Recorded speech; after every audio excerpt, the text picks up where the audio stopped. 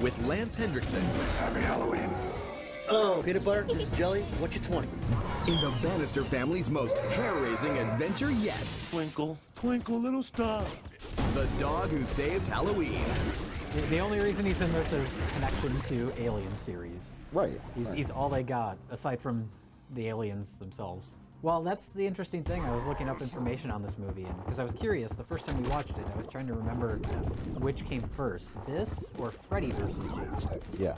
And Freddy vs. Jason was 2003, so a year before this, and that movie just made a ton of money, which I think kind of surprised a lot of people. But it was a big hit. And why did that surprise a lot of people? Everyone wanted to see Freddy vs. Jason. Well, 10 years earlier. 10 years earlier, sure. But yeah, so apparently at the same time that movie was being made, Freddy vs. Jason, James Cameron was putting together a script for a 5th Alien movie that Sigourney Weaver was attached to be in, and Ridley Scott was interested in directing. And then, and then Freddy vs. Jason was a big hit, and 20th Century Fox decided that they were going to abandon the James Cameron Ridley Scott movie. And slap together Alien vs. Predator.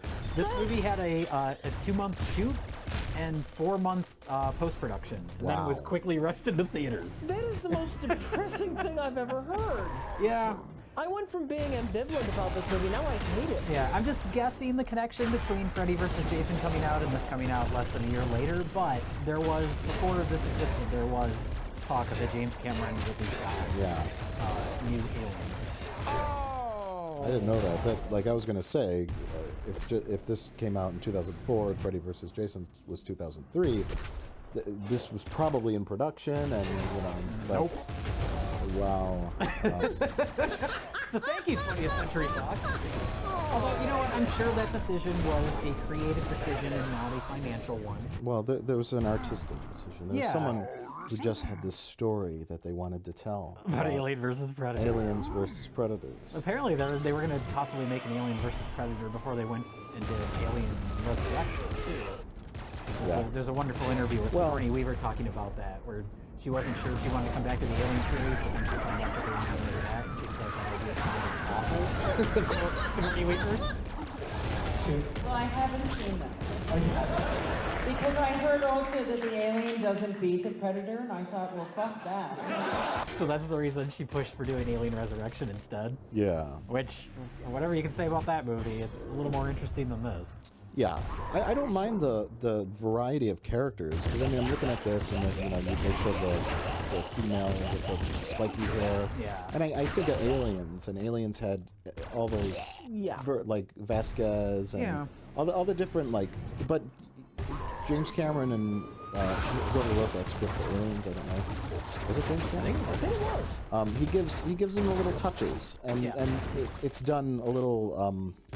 It's done a lot better than this, but you get to know all those characters much better. I mean, really without too much information. Yeah. And this, it's like why does that work and this doesn't? Well, a lot of it can come out of just performances. They can bring subtleties to it, but these are all just bland actor people. Yeah. They're like robots. When I was a kid growing up in Italy, you know what they call a moon that big? La luna del cacciatore. La luna del cacciatore. Brava. What's that?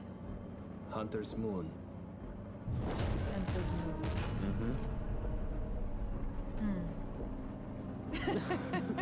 Would we complain though if they threw in too many stereotypes? Like we're putting together a ragtag team. There's the guy with the cowboy hat. He's got 2 revolvers. Oh, that would be bad too. That would just be a different type of bad. But would it work for a movie like a schlock movie like this? I think it would.